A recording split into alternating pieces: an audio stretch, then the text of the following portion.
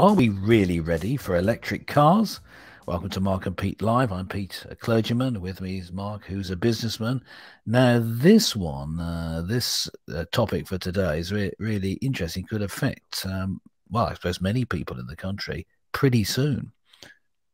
Well, Clergyman Pete, if you are very fond of your lovely vehicle, take note Yes, because the government plans to ban the sale of all new petrol and diesel cars, including yes, vans, yeah, within the next 8 years.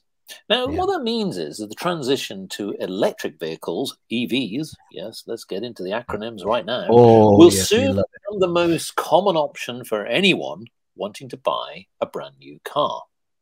Now, what's interesting here is that among the 35 million cars driving around the United Kingdom alone, and that does not, of course, include the other cars that are driving around the rest of the world, but let's stick to the United Kingdom for the moment, just 1.3% are electric vehicles, and that was registered in 2020. So that's a smaller number. But unfortunately, to hit the 2050 net zero target, the UK really has to transition quickly. But there are some issues here, folks. So, drivers, are friends electric? Driving an electric car can make you feel eco friendly and smug, while other road users in petrol engines just choke out and chug. But it's awkward when left stationary with a hard shoulder to shrug because there's nowhere to charge and the connection won't plug. Clergyman Pete, I it. tell you, this is a great initiative, but really our infrastructure is inadequate.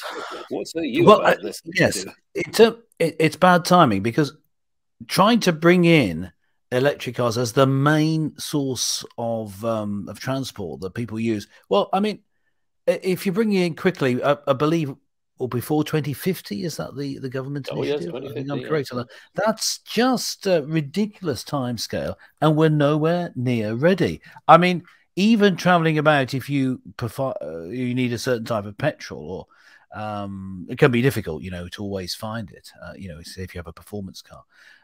When it comes to have electric vehicle, you're just not going to get the you haven't got the infrastructure in place, but also there are different the different vehicles that are not all on the same sort of what's the word the same, well, the same sort of method of charging.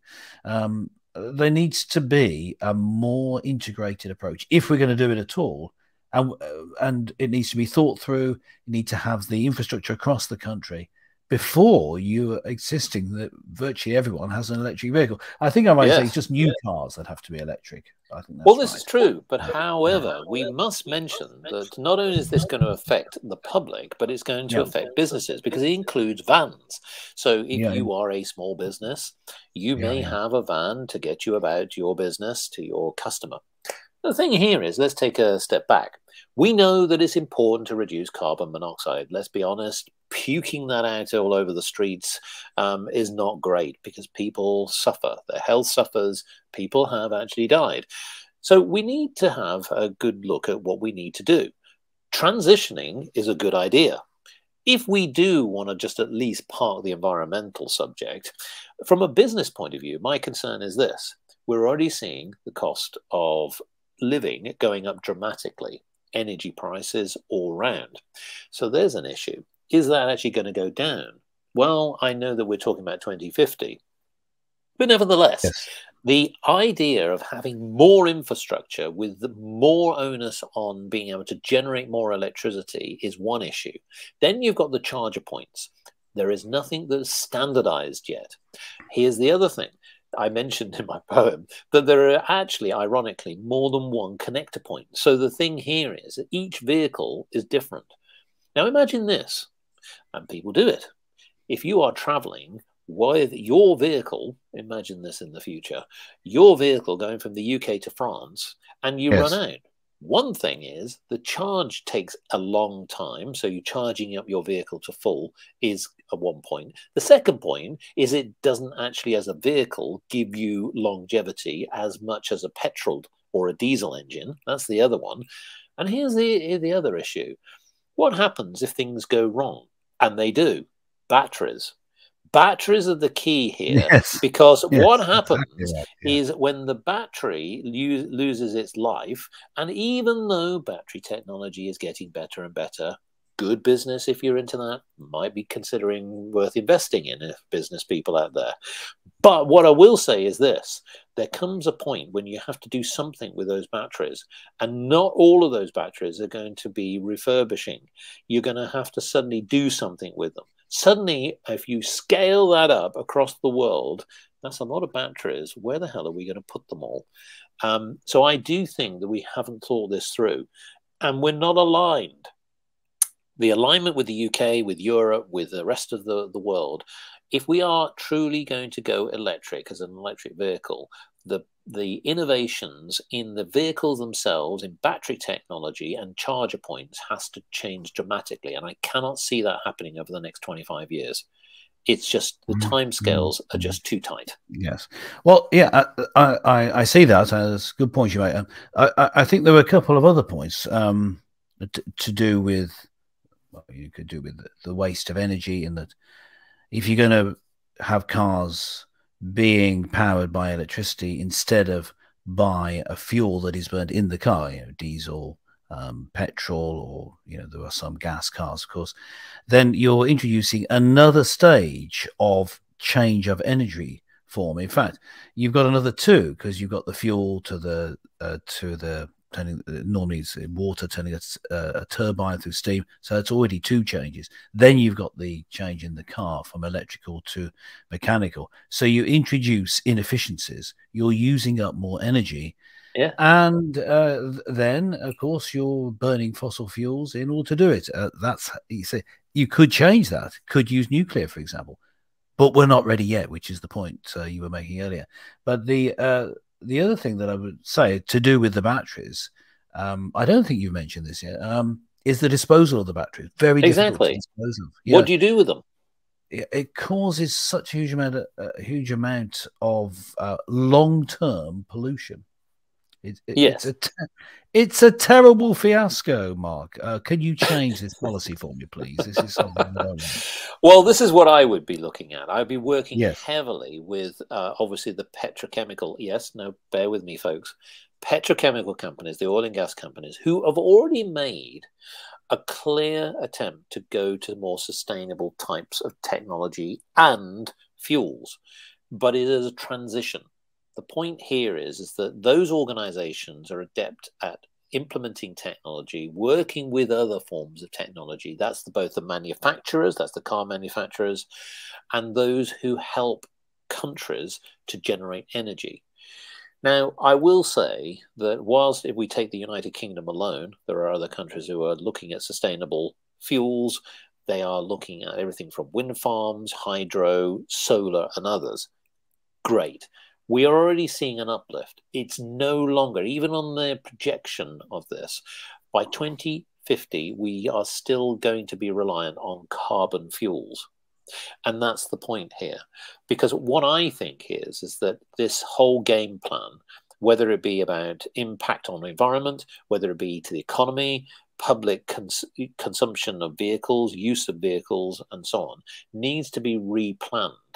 And what I'm worried about is that for some reason there's a disconnect between manufacturers, battery manufacturers, car manufacturers, governments, including then the alignment with what big energy companies are trying to do. There seems to be a big disconnect, because obviously the energy companies want to use their business model for as long as they possibly can. But I think that we simply are not going to get there. So what happens when we don't get there? Are we suddenly just going to stop? No, I think what needs to happen is that we need to completely agree with all of the different governments around the world, particularly in the developed countries, to say we are going to have a game plan. Let's push it out another 25 years. Then that will be 50 years. The reason is that when you look at the statistics, many oil and gas producing countries are going to start to run out. Not completely. There are some that go way beyond that, the big countries, as we know, America, Russia, and others, and to a certain extent, the Middle East. But I think that that's where we've got the opportunity. I think that they all need to come together and pull a different type of game plan. And if we don't do that, I can see that consumers will just simply say, we're not doing it. Buying an electric car today is extremely expensive. So, Clergyman Pete, you presumably are not investing in an electric car at this moment in time. Well, I'm not, because I'm not getting a new car. I'm not too flush with cash at the moment, so I'm not going to be doing that. But the other thing is, I like electric cars. I like the noise they make. I've got a nice little sporty Alfa Romeo. Why shouldn't I drive that around, hoon it around, and go driving too fast, making a loud noise? You know. Yes, your petrol car or diesel car. Yes, it's a petrol car. Well, the thing here is that can you afford to spend £25,000 approximately for a new car? I'm talking about a small one. I'm not talking about a big vehicle. And that's a lot of money for consumers to pay, because to me, even though, and I know that this is something that I must admit that one of the arguments here is that at the moment, even though electricity prices have gone up, the idea is that in theory, the individual charging of a vehicle, of an electric vehicle, is less than a petrol one. So here's one thing, just to sort of close out this show. Now, Melanie Shufflebotham, yes, that's a real name, is the co-founder of ZapMap, which maps the UK's charging points. And she says, if an EV, electric vehicle, is charged at home, the average price people are paying is roughly 5 pence per mile. That compares, she say, to a low cost of between 15 to 25 pence per mile for a petrol or diesel car. Yes, but it's the vehicle. Think about how much. You could go out and get a good, decent second-hand car, low mileage, for 10, 15,000. You wouldn't be spending 25, 30,000. And so you've got to think about that. That capital outlay is huge. So I'd be interested to know, Clergyman Pete, what on earth are the public going to do here? Ultimately, they tend to be the voice of reason. Yes. I think the only way to change this is just non-compliance. I think people have to not do it. It's the only way that the government sees sense, if there is mass non-compliance. So I'd like to hear what you gentle listeners are thinking. Put a comment below. We'd love to hear from you. If you're on the audio website, go to markandpete.com, leave a comment there, and we'll probably almost certainly read them. And then if we do, and it's a sufficiently angry and bigoted comment, then we'll include it in a future show. But that's it for this time. Catch you next time. Bye for now.